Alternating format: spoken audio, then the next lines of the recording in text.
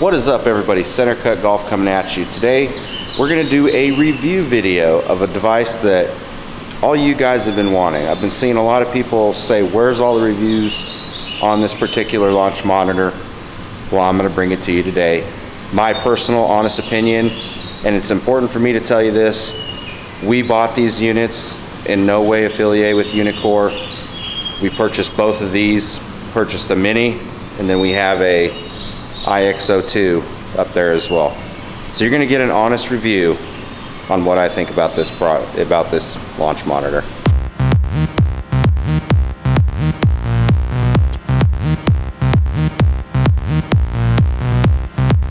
Another thing that I'd like to mention real quick is that the Uneekor iMini does come with a super freaking cool carrying case to make it portable. Super good quality. So that's a cool added bonus for this unit. One thing to note about the iMini right off the bat is once you get it all set up through their software, it has no option of wiring it direct, so you have to have some kind of a way. We have a Wi-Fi dongle of creating two Wi-Fi signals. We're using a gaming laptop, so Wi-Fi 1 is connected to our internet and Wi-Fi 2 is connected to the iMini, and that's how we're operating this. It is the only option when it comes to this unit. You have to connect wirelessly once it's set up. Now with that being said, that's one thing right off the bat that I'm going to tell you right now I don't really like, is that it has to be set up wirelessly. I don't like that there's not an option that you can't direct connect this to the computer like you do when you set it up. I think it would help with the delay on the system a little bit, but you'll see here in a little bit on how this thing operates. All right, first thing we're gonna do once we get connected is we're gonna open up Uneekor software. When you purchase the unit, you will receive 3 licenses, one for third-party software, one for the Refine, and one for the View. The Refine is a 30-day free trial basically, and the other 2 I believe are for 90 days. But as you see right here, this is what their software looks like. We are connected to the Mini, and then we have our 3 that we started. We're gonna start with the Refine and see what that looks like. Actually, we're gonna go View to start with because that is the actual software that comes with this unit. So we're gonna launch View first. From here, you're gonna create your own account. We have one for the studio basically, and then we have another one here. Click start. Pretty simple to operate, and you'll see here in a second what it looks like when it pops up. So this is what the View software looks like. You're gonna choose your club. We're gonna select an iron for now. It'll also keep track of pretty much every single shot hit on that. And that's what it looks like. We're going to turn around and show you what it looks like on the projector. It might be hard to see because the ISO on my camera is up pretty high right now. This is our studio. Holla. Right here, when you put the ball in the zone, it's going to light up and lock on. Currently it's out of the zone. You're going to get a pretty good representation of how kind of big this hitting area is. We'll zoom out just a tad. Right there, it's locked on. This is almost center. You're going to come down, come back. That is right at the back of the zone. And that is right at, actually that's just outside the front of the zone. So essentially, hopefully you're able to see this on camera, but the ball is moving around. We're gonna hit a ball real quick. I'm gonna show you kind of what this unit does. There's something about this unit that Uneekor does that's super cool, and we're about to show you. We just got an 8-iron here.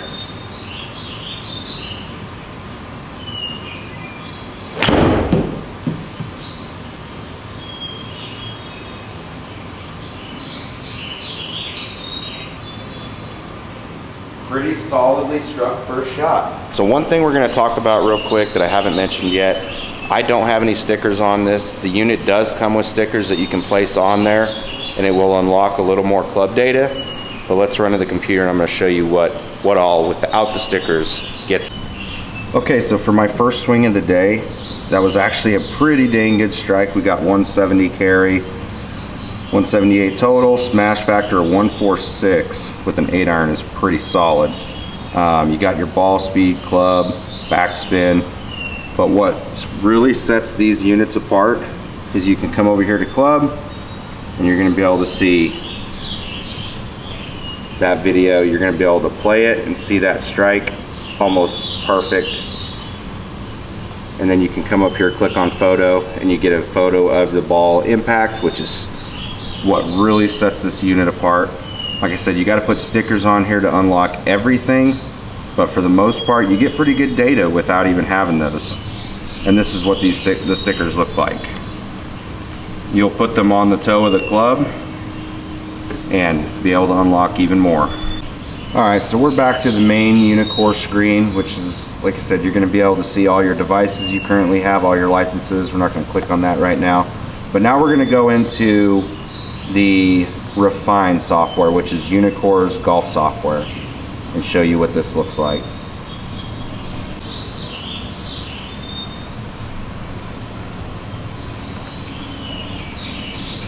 Alright, so we're at the main page. You got stroke play, driving range, challenge, course practice, short game, complex, and a quick mode. So stroke play is, they have their version, they got probably 5 golf courses on here. You can add a player, just call it guest. And they have Bay Hill, Moon Bay, Soul, South Village, Two Rivers. We'll go ahead and launch the golf course just to show you what the golf course graphics look like real quick. We'll go ahead and just do Bay Hill. And we're just gonna play start. We're just gonna hit start. All right, so this is kind of what the graphics look like on Refine, their golf software. I'll take another 8-iron, just hit a ball real quick and show you what all happens. When it locks on the ball, it will, right there it said waiting, that's gone, so that means you're good to go to hit a ball.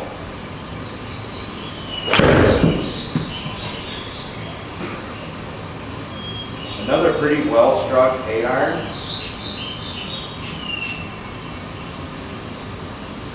And it will flash up, should flash up your contact, just like that. So after every swing, when you're using their software, it flashes that video, which is also super cool. So I got the ISO turned down real quick so you can kind of see what the graphics look like. Their graphics are definitely a little cartoony, but it is still what I would consider usable, and we do have a lot of customers that come in that are members and like playing on this as opposed to GS Pro, just because it flashes the club data up there for you. So I've kind of showed you what the golf looks like. It's like I said, usable, not GS Pro graphics wise, but definitely still usable. We're gonna do something else here. Alright, so their software allows you to go to a driving range. There's actually a few different ranges you can choose from, 3 to be exact. There's a lake, a peak range, and then just your standard driving range complex, which is pretty cool. So you get a different scenery every time you're on the range. And it will also flash all the club data as well. We'll click on challenges real quick. You got daily, or I forget what these are. Challenge, day view, score points. It's essentially, they got a big target in the lake, in water that you're trying to hit balls onto, which is kind of fun. People enjoy that. And then they have a night view as well, and I'm not sure what this coming soon is. I guess we're gonna find out. It also has a short game complex where you can set up the ability to do practice mode, an evaluation, and a competition where you can compete against friends, whatever, other people that have Uneekor software, which is pretty fun. It has chipping and putting on there, so you can work on your game, which is pretty cool. Graphics are kind of on the lower end, but it, like I said, still usable. And then of course up at the top there's course practice, where you can go on the course and practice some of your game while you're out there. Quick mode It allows you to work on individual things on your game, like if you're trying to correct a hook, a slice, if you're trying to gain distance, really trying to work on wedge shots, short game putting. It has an exercise in there, which is really neat, and this built into the software where you can continuously work on your game as well. One really cool thing about the Uneekor is that it does have a third-party software connection. We use GS Pro in here just because we feel like that's the best operating software as far as golf simulation, which is what our business is basically built off of. And it integrates with it. It is a fee, I believe. You have to pay the $199 subscription in order to get the third-party connection, which is kind of so-so. It's not too expensive, but you're definitely going to want to get that. And GS Pro is constantly improving their stuff, and I believe I heard that they're going to incorporate the club video data, which Uneekor is the only one that does that. So the GS Pro screen is launched. We're going to go, just for the fun of it, we're going to go very high, and we're going to launch it. So it's just like you're going in the GS Pro for any other system, except the difference is it's going to pop up Uneekor's, which it's not actually going to flash green right here, but as you can see, it is green and connected currently. And just like you would anything else, you can go to the driving range and it's ready to go. Now I'm going to hit a shot and let you see kind of what the delay is on this. This is GS Pro software. I'm pretty much going to throw this up here just so you can kind of see what kind of delays we're working with on this. But we're going to go ahead and hit one more 8-iron.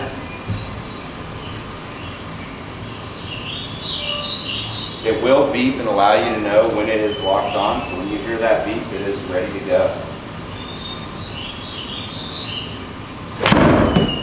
Another decently struck 8-iron, although this one is curving a little bit.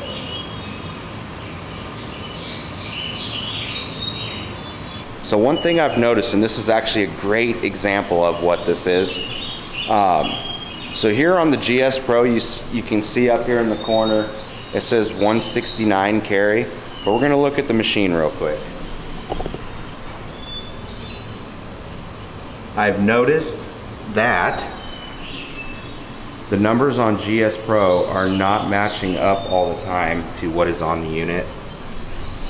I'm not really sure of why that is. I don't know if it has to do with the elevation. Maybe I have the unit set to what our elevation is here in Texas, and GS Pro set to 0, and that's why it's different. I'm assuming that's probably what it is.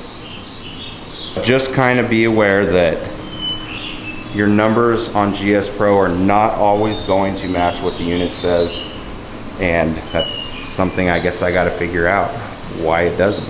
So we have actually had this unit essentially when it released. We purchased it right on basically the release date of it.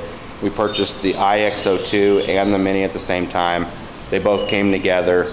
So what are my thoughts on this unit after having it for essentially almost a month now? First thing I'm going to say is I'm going to commend them on it's a pretty good floor mounted unit. We switched from radar to camera base just for the fact that we were having a lot of missed shots indoors, and we tried to get away from that. And I absolutely love the angle that this unit gives you as far as the club path and the club video, because it can show you if your toe's up or down, and I think that's hugely beneficial for shops like ours, because we can come in and adjust your clubs if they need to be adjusted and help get you hitting that ball a little bit straighter. As far as reliability on actually reading shots, as long as your ball is not touching any part of the hitting zone or on the line, because it will, if you're touching it but you're inside, it will still say it's ready. As long as you're not touching that line, it's pretty much going to read that shot. It's a super reliable when it comes to that part of the unit. It's more than likely going to read the shot, no matter how hard you're swinging. Now, a few things that I'm going to say about the unit, like I said earlier, I don't like that there's no way to actually direct connect this to your PC that you're running. It is only wireless once you set it up. That is one thing I definitely don't like. And I don't know if it's been our computer, but we have a pretty solid gaming computer. It's about a little over $3,000 setup. It's about as good as you're gonna get in a laptop for a gaming computer. We have had a ton of connection issues with this unit, as far as it'll randomly drop off and it just won't connect and won't show up in the system. And it happens randomly. There's no way to see why it's doing that, but it is kind of frustrating with that unit, as opposed to the IXO2 works absolutely flawless. There has been a few times that it's crashed our computer randomly, and it's only when we're in the refined software, and I have no idea if that's just bugs in their software. Like I said, the IXO2 has worked flawless. We've not had one problem with that, but with this Mini, it happens quite often. Now, being that it is a floor mounted unit, you don't need a lot of space to use it. So if you need a unit that takes up little space and you just don't have the space for other units, it's absolutely perfect for that. Battery life on this unit is actually really good. We've had it sitting in here for probably 6-7 hours running and still was able to run. So the battery is pretty solid on this unit, if that's something that you're looking at as well. Overall looks and durability of the unit is pretty good. It looks good sitting there. People that come in think it looks really cool with how it lights up on the front and just the presence of it having there. Now keep in mind, if you have a business, the reason we have an IXO2 2 is because if you have right or lefties, you are gonna have to move the unit back and forth. But if it's just one person, it's not that big of a deal. So what are my overall thoughts on this unit as essentially a $4,500 purchase? Then you have to add on a little bit of software. Would I purchase this unit again? Honestly, probably not. I wouldn't purchase it again. We would just go with the IXO. Now, if you need to have a floor unit, it's gonna serve its purpose. It's a great unit for that. But just with the overall connection issues that we've been having, that's the only reason why I would not purchase it. I would imagine it's probably going to get better as time goes, as this unit gets more and more age to it. It's still a brand new unit. It's still brand new software for it. So we're hanging in there. We'll see how it goes moving forward. As far as the connection issues go, I haven't tested it on we actually have a gaming PC set up with the IXO2 instead of a laptop.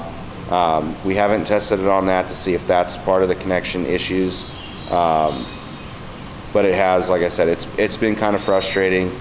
Talking with their customer service has been kind of frustrating. You can't actually talk to somebody. They have to schedule a time to talk to you, and that is kind of super annoying when it comes to Uneekor. Hopefully that changes as they get bigger and these units get more and more out there. Hopefully they give you the option to be able to actually call in and see what's going on with your unit if you're having issues. Overall, for the price, I don't think it's a terribly bad unit. I think it's a decent unit for the price. It's gonna serve you a lot better than, say, what a Mevo would do. I think it's a little bit better than the Mevo as far as reads go. It's more consistent on actually giving reads.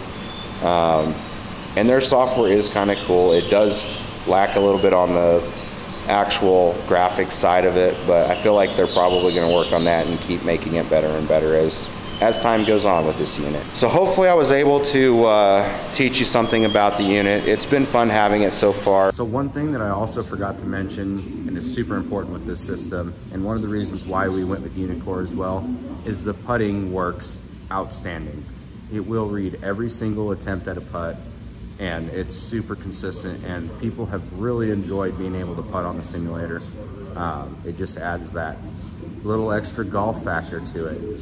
So putting, A+ on this unit, and just that alone is a good reason to get this unit over, say, the FlightScope Vivo Plus.